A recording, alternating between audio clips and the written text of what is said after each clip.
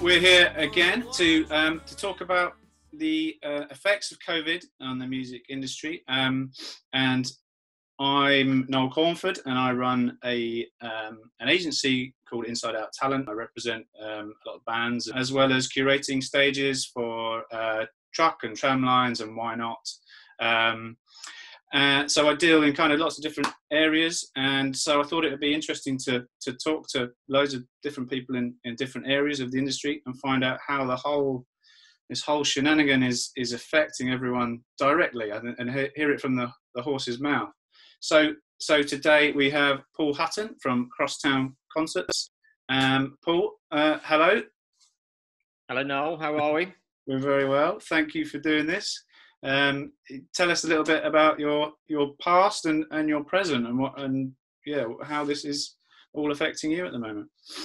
Okay. Well, someone once said to me, "You're a career promoter," so I suppose I must be now. I've probably been doing this for getting on for 30 years. I worked at a company called Metropolis for many years. And then when that tailed off for me, we started our own company called Crosstown. That's myself and Conal Dodds, who'd also been at Metropolis with me. This has been going about 3.5 years. So, all this has probably not come at the best time for us in any way. I mean, not that it was a good time for anybody, but, I guess in promoter terms, we're still starting out with this company. I guess if people say to you, who do you promote? I mean, I look at the posters on the wall. The Hold Steady, Gomez, the Vaccines, Noel Gallagher, Snow Patrol, the Pixies. But we do a lot of new small bands as well. I mean, the thing about promoting, if people don't know, is it's finding acts when they're on their way up, and hopefully, helping them, go through the gears and hanging on to their coattails at the very end when they start making serious money. That was one of the reasons I wanted to chat to you specifically, was because you do deal with different ends of the market, and have done over the years. You've dealt with the biggest names, and you're dealing with new acts as well. So how it affects those different ends will be quite interesting too, I think. How has this hit you? One factor that dominates it obviously is as live promoters, just no live shows in this. We haven't got any back catalogue. We're not like a record label or anything like that. Once the show's finished, it might have made money, it may have lost money, but it's done and move on to the next day. So we've gone from, it's cliff edge really, I suppose, in that sense. We've gone from earning a living we probably do 1 or 2 shows every single day of the year, on average. Sometimes they're 100 capacity, sometimes they're 10,000 capacity. But there's always something going on. And we went from, I think our last show was on March the 16th. So we've not had to go out at all in the evening since then. And so how many of you are there in the office? For 15 people. So, that's a lot of people who are, currently furloughed, making use of the government scheme there. We've actually, we haven't really got anything to do apart from repeatedly move all the shows that we had in. So if we had some show, we had a lot of shows between March and May, because busy time, one of the busiest times of the year, March to May, so they all moved. But when they first moved, they only moved a few weeks because everybody thought this was like some temporary flu-like blip. So quite a lot of shows moved from March to May, and then from May until, let's say, November. Yeah. And now they've moved to March of next year. We've even got shows moving to November of next year. Now, if it's quite a big established act, that's kind of makes sense because they're kind of planning a year, 18 months ahead. Yeah. But we've got people who are playing relatively small venues, very small venues, moving their shows a year. Now, a year is a very long time, in the development of an act that's probably only worth 200 people at the moment. It's very hard to plan more than, 2-3 months ahead, I'd have thought, in a band like that. But people are moving stuff a year back now. It's almost like everybody thinks everything's going to be frozen in time. Do you know what I mean? It's sort of, It's like this has become one extended summer holiday that's going to end and the bad dream will be over. So have you still got shows booked in for that sort of September to November kind of period? Very few. There's a few smaller shows. Generally, anything that's kind of, let's say, a broad brushstroke, anything that's above 1,000 has definitely moved. Anything that's not British has definitely moved. Yeah. I think there's a few people hanging in there that, they could probably move it at 2 or 3 weeks' notice if they had to, smaller venues. And there's a few artists who are going to stick it out. This is, them. Let's say they were going to tour in March and they've moved it to November. They've got the album will be a year old, let's say, by November. Yeah. If they don't play then, I think they're just going to cut their losses, not play on that album, record something next year and have another go, which is pretty depressing. I mean, a lot of artists just cannot promote their material in any way at the moment. Yeah. What happens with those new artists that when festivals, and you deal with festivals as well, don't you? You run your own festivals too, is that right? Yeah. We've got a couple of events in Bristol. We've got a thing we do on the Downs. We do an event we do on the Downs, which is a 30,000 capacity site. And we've also got a thing we do in the harbour side in Bristol, which is a 5,000 capacity, 5 nights. So have you just copied those lineups over to next year? We wanted to move everybody over lock, stock and barrel, yeah. Because they're all kind of artists of a size that nothing's going to change in their lives, It's like, it wasn't Paul Weller wasn't doing it, but say someone like Paul Weller and Noel Gallagher, in a year's time, they're still going to be Paul Weller and Noel Gallagher. A lot of other acts, newer acts, in a year's time might not be around. So yeah, we want to just move those over. But I think if you're alluding to the festivals generally, there's been a lot of talk about them picking up the festival and just moving it, which makes a lot of sense. And then people hold on to their tickets and so forth. But obviously that then means that all the people who were scheduling on playing festivals next year won't be playing it. But then obviously we're getting onto another area of how the festival market has completely skewed the live music industry. And obviously it's a broken business model, as is proven by the fact of this year. So do you think there will be, so for new artists who are just emerging now, or new albums that are coming out in the next few months that will want to promote those albums next year, or launch their careers on the festival scene, a lot of those doors are going to be closed for them, right? I don't think that's critical to bands. I think the biggest problem, I would imagine, having spoken to some bands, is just dealing with the disappointment of it all, I think, in a way. I suppose if you think of it in these terms, if you were like a band who was going to play the Scala in London, this was your big show, right? It's 800 people. This is your big, you're going to do the Scala in March. You finally got you're on the ladder, you're on the rung, you're ready to step it up. You're going to do the Scala in March, and you've got the Electric Ballroom penciled in for November. And if it all goes great, that's how it all goes, sort of thing. And that could be on any level. That could be a smaller venue, it could be a bigger venue. But, so that Scala show they were going to do then moved to November. So already they're 6 months back in their kind of process, Now that's moved to March of next year. So they've had to put back a year, and I think for a lot of young bands, new bands, that might be too long, for a number of reasons, whether they can afford to keep doing it, because obviously no band's making money at that stage, whether they want to keep doing it, they might be bored with it by then. And also, maybe that was their moment. Maybe March of this year was their moment. Maybe in a year's time, their music's not going to be what people want. And they weren't able to capitalise on it at the time. So you think, as well as potentially losing a few festivals and losing a few venues through this process, we might lose a few bands as well? Yep, I think we're definitely going to lose a few bands. I mean, anybody listening to this probably knows, but if they don't, it isn't really until you get up to, say, 2,000 capacity venues, in London, and maybe 1,000 out of town or something like that anybody's really making any money, So, when you read about, bands, little bands that are coming along that are doing really well, they're not making any money. They're probably paying to be in a band still, They've probably got greater outgoings than income. Most bands have got a part-time job, and I'm going to imagine most bands have probably got a part-time job in the hospitality sector. So not only have they not got their band, had a part-time job. Yeah. It's a double whammy for them, So it's tough, And it's funny actually, because everybody's talking about, when the music's going to start again and everything, which is great. But I don't know if a lot of people have asked the bands. Maybe bands won't want to play. Maybe they'll be the ones that are going to be the thing that might delay us as well. Who wants 500,000, 2,000, 10,000, 500, whatever it is, people facing you, shouting your words back to you. It might not be the healthiest thing. You have a management sector as well, don't you, to company. Yeah, we do.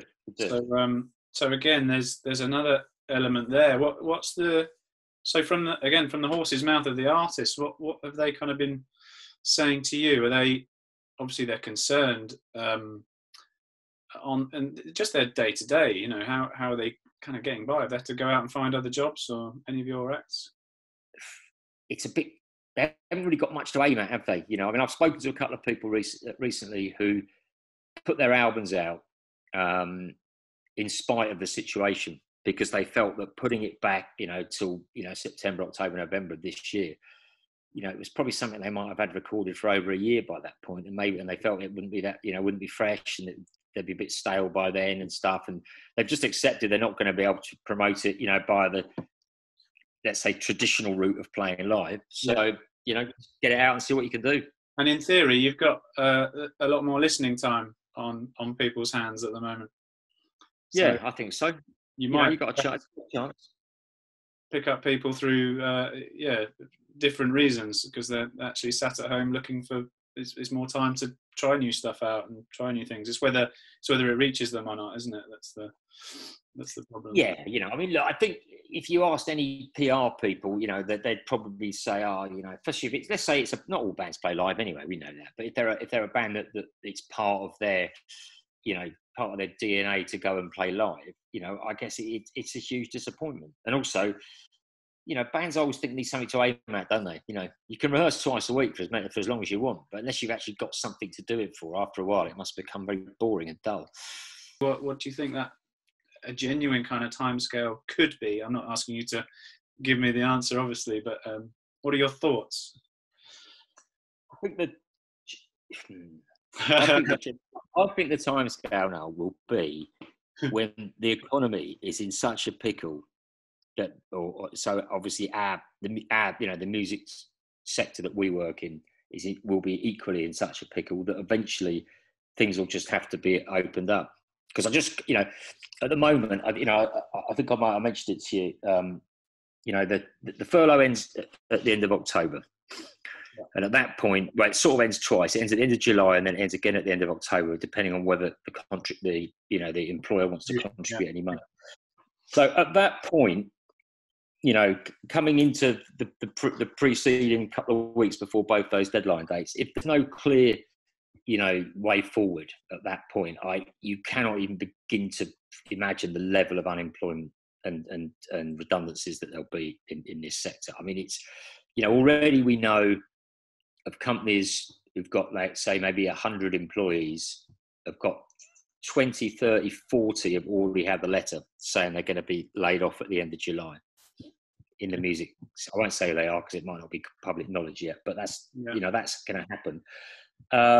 And I think at the moment, the amount of lobbying that people have been doing, Stuart Galbraith at Kilimanjaro has been doing a lot of work on it with the Concert Promoters Association. They've really pushed on it now. They've really finally got somewhere, you know, that we're getting the message across. Because currently what happens is there's all this stuff banging on about theatres and opera and very little about music, right? Which is, I don't know why it happens like that. We're like seeing like the poor relations, and actually, although theatre does actually generate slightly more money for the UK economy than live music, not a huge amount more, but slightly more, I think we should be mentioned at least in the same breath. So if you'd have asked me this question 3 weeks ago, I'd have said there won't be any shows before March of next year. Yeah. But if you're asking me today, I wouldn't be surprised if venues were open this year. Because I just cannot see how with everything else that's going on, you know, with all the breakdown of society and the lack of social distancing generally, and everybody falling out about it. With any sort of social distancing, right, the capacity of a venue is going to be somewhere between 13 and 19%. So, you know, let's say something like the O2, which is getting on for the best part of 20,000. If they got even 5,000 or 6,000 in there, it would look pretty sparse. You know, because people have to be seated and spaced out. Now, arguably, you could do it, arguably. But when you look at a venue, say like the Bullingdon in Oxford, which has got 300 capacity, they've been told their capacity would be 13. You know, somewhere like Shepherd's Bush, I'm going to guess the capacity would be something around about 300. You know, just can't open. They're just not going to bother opening. You know, no one's going to, you know, I'm sure someone will do it once or twice, you know. And this is the other thing that would be quite weird is even if the venues are allowed to open, but they have got a limited capacity, it means that any show that's already on sale that's sold more tickets than the capacity they've now got will have to be moved anyway. So you might have an absurd sort of situation with, say, one of the bigger venues in London. Let's go Royal Albert Hall. Let's just say it's 3,000 capacity. Sorry, it's 3.5, let's say, for the sake of argument. Let's say they get given a capacity of even 2,000. And they've got 26 shows on sale for November, let's say. It's quite feasible that 22 of those shows will have sold more than 2,000 tickets already. So they're going to have to move anyway. So this is why this is the crisis for venues, you see. They don't want to reopen. Well, you can't give people the ticket back, can you? So, you know, they're going to end up with 4 shows in that month if they're lucky. And that's going to be across the board. And so realistically, you know, I think the argument the venues want to know, well, that they're requesting is that when will they be able to open with a full capacity? And probably we need to be given, I don't know, 3-4 months notice, because it'll give them a chance to reload. They might get some shows back in. No one's going to move any shows back that have moved away. But there'll be a fair few bands who'll probably do stuff at short notice. I mean, there'll be a mad scramble. You know, if they suddenly went, oh yeah, you can open from November the 10th, every single venue will be scrambling around trying to find anybody that will play in their venue, you know. So there'll be a lot of work going for bands. Yeah. So on outside of the venue, so out to the things that are going on at the moment with the drive-ins, and there's a few proper shows on now, isn't there? It started with cinemas, and there's some comedy acts doing it. There's some theatre ones as well, isn't there?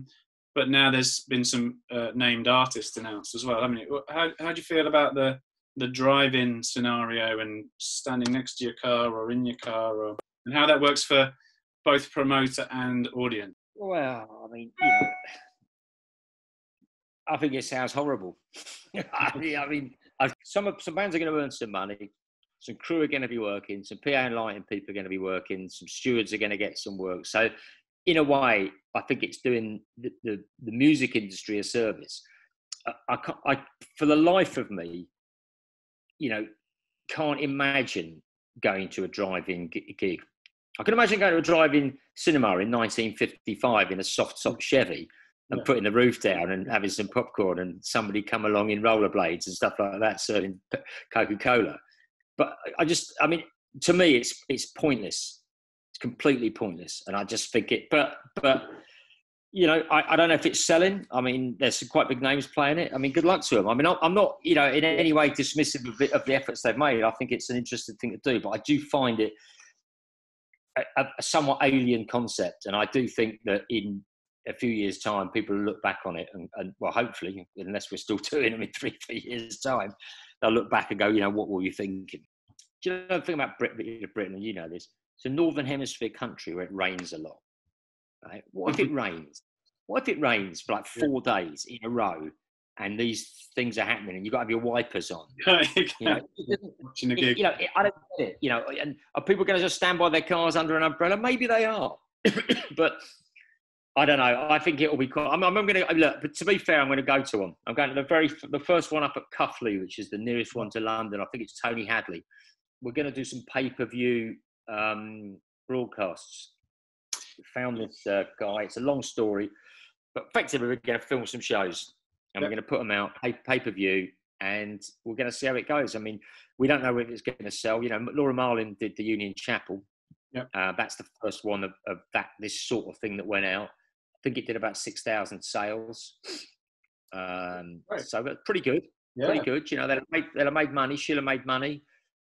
We've got a slightly different business model to that one, but we haven't got one filmed yet. We've got a pilot going out we're filming it very shortly. But we've got quite a lot of acts interested. So we'll see how that unfolds. I think people are jockeying for position a bit in the sense of they don't really want to do it, but I think eventually they will, because for a lot of groups, what we're offering will be their only income stream for this year. Yeah. And where are you doing that, in venues, or have you got a facility? No, we're doing it in a barn, a nice barn, I should add, not just a barn. it's a guy that's already it's already set up. We haven't actually had to build the whole enterprise. Yeah. It's already set up to do this, and it has been doing some broadcasting, but not kind of a sort of music that we would be looking to do. You know, some people are thinking that maybe the pay-per-view thing will last and it will be complementary to future live performances. But yeah, there's been saturation recently, hasn't there? Really, with acoustic acts anyway, and people doing solo things at home. Most of the stuff, most of the stuff that's been going out has been people just doing things at home on their phone, you know, and it's not been properly. This is, I guess, if you want to look at it, our one would look more like they were on an episode of Jules Holland. Yeah.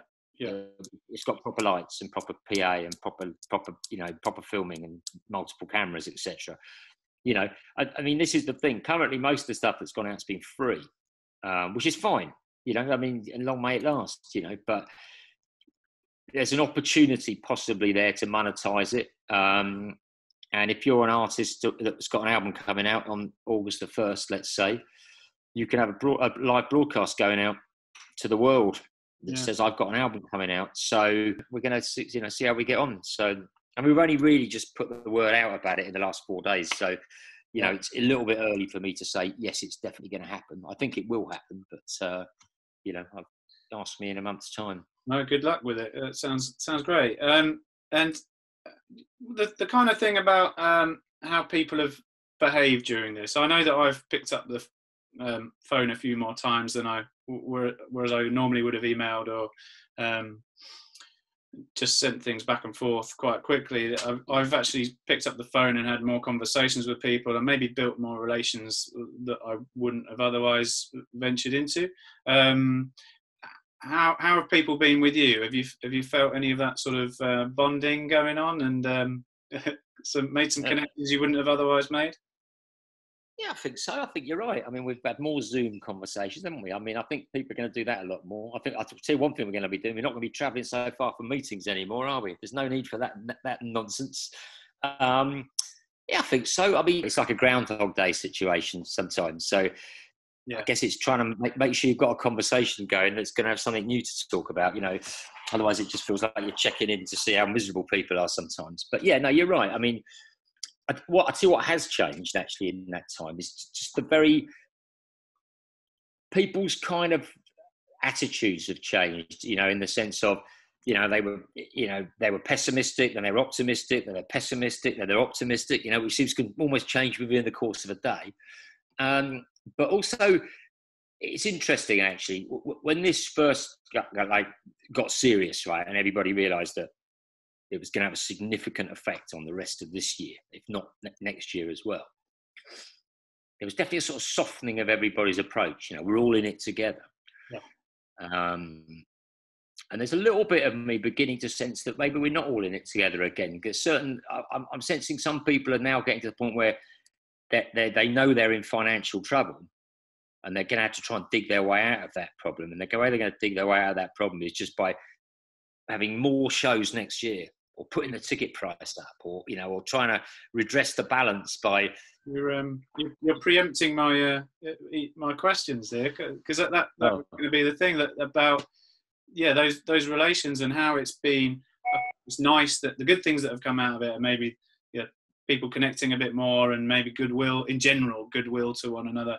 And the question is will that continue or will that dissipate as people realise they need to scramble their way to the top?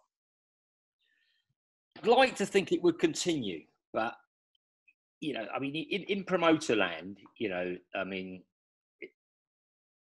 I guess there's always been a struggle between agents and promoters to an extent, you know, not a massive struggle, but, you know, I mean, agents always feel that promoters don't pay enough and promoters always think they're paying the agent too much, you know. So, you know, and I was hoping, and it might well be possible still, but I think it'll all depend on what the economy looks like. And, you know, entertainment is weird, right? Because it's sort of protected from the vagaries of ill fortune sometimes. Because I think it's one of the last things people kind of cross off the things that they can no longer do. Once you stop going out and you pull the drawbridge up, you know you're in trouble, Have you been involved or have good knowledge of the support networks that are out there? So Music Venue Trusts and the Clapham Grand did a campaign last week, and numerous venues are trying to save themselves and raise money.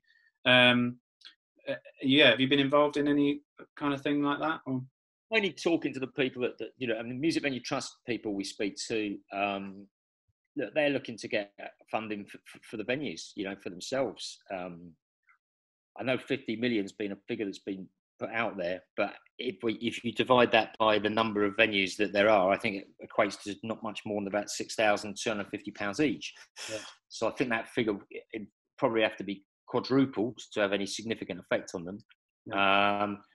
I think the Lexington, they did a crowdfunding, didn't they? I think as well. I think people have done all sorts of stuff. I noticed it in Austin, because around the time of South by Southwest not happening, you're getting all the emails from all the venues and tell you what's going on, sort of thing. And they were doing subscription type things. Send us $50 and you can come to 10 free shows next year, and buy a T-shirt and you get 2-3 tickets for 2 shows of your choice. And I think people again have gone down that route, but unfortunately, I think a high percentage of these small venues are in some degree of trouble. Now, people are going to get to the end of this and they're still going to be going. But when they reopen their venues or start trying to promote shows again, that's when they might run out of money. They might be at the end of their tether. They might just get to reopening again, let's say randomly November the 1st. They might get to November the 30th and all of a sudden the bills start coming in and they haven't got the money to pay it, and that's the problem they've got. It's like a load of these companies. It's whether they're going to bankrupt themselves on July the 31st or bankrupt themselves on October the 31st, or whether they're going to just soldier on and try and get through it all. But it won't be easy.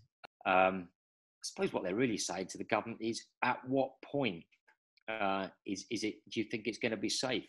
But I mean, I don't suppose they don't seem to know any more than any of us. But the public, in terms of the public will go out when they're ready to go out. Ultimately, I think and clearly, there's some parts of British society already think that time has come. So we'll see. I mean, I can't begin to tell you how many false dawns there appears to have been. And then we've actually got doomsayers the other way going. It's not going to open until November of next year. Some people say November of next year. Well, let's not go there. Thank you very much, Paul, for doing this. You're welcome. Like I said, I hope some good comes out of this, and we all get back to it soon enough. Stuff that we've talked about, I'll put all the links on the page and stuff, so people can drill down and find more information about what you guys are doing and the support that's out there and stuff like that. So I'll hopefully see you in a venue soon. And thank you very much. Good. Cheerio.